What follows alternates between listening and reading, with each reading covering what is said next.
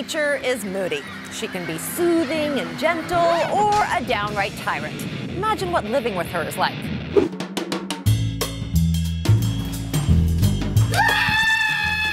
Amazingly, some critters aren't deterred by her temperament at all and choose to bunk alongside her. Today on Zoology, we're going to check out animals that live on volcanoes. You'd think a ticking time bomb might be an unhappy place to live, but don't tell that to the happy-faced spider. Found at high altitudes in the lush forests that cover Hawaii's volcanoes, these little guys have developed a whole range of face patterns on their abdomens.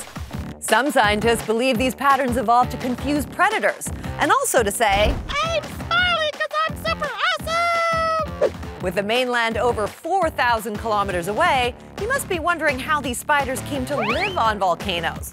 Well, long before native Hawaiians settled into their tiki huts, the happy-faced spiders ballooned in on air currents and have since called the volcanoes home.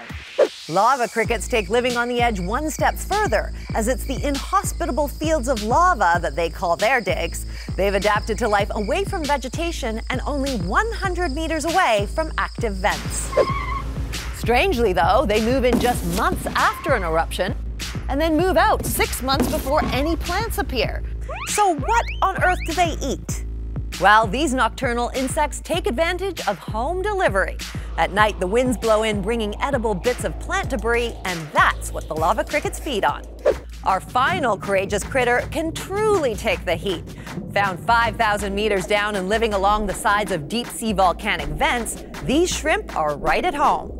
As for their meals, well, there's a chain reaction. The shrimp have specially modified mouths that let them harvest bacteria that in turn are feeding on chemicals from the vents.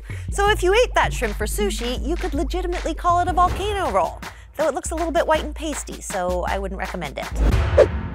So there you have it. While there are some brutal forces of nature, it's amazing that nature itself always finds ways around it. Where's